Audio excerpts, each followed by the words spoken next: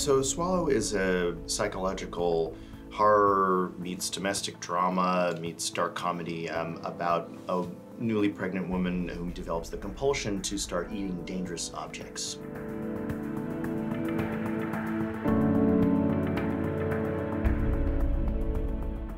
I found myself going, yes, eat the marble, or, you know, eat the tack. And obviously as they increasingly got more dangerous, it became a little scarier.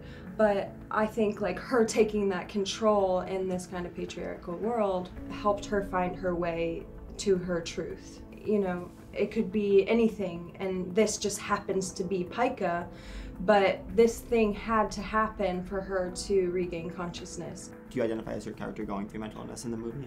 I don't feel like Hunter is a woman necessarily with a mental.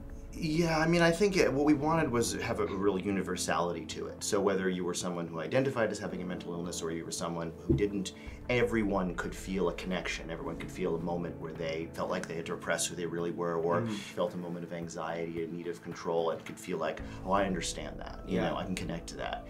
And what was it like for you to play this kind of oppressive, like, villain character? He's so toxic and poisonous to Hunter and doesn't realize it because he's not hitting Hunter. He, for the most part, is not verbally abusive, but he's abusive through his neglect. Yeah. I think there's a duality to all of the characters. Like, they're not really black and white. He's not really a villain. Yeah. She's not really mentally ill. There's kind of... Totally.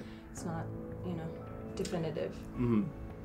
I legally have to ask, did you guys all have an absolute blast on set? Yeah, that's really fun. It was a really good time. It was an incredible. Like, the battery was chocolate.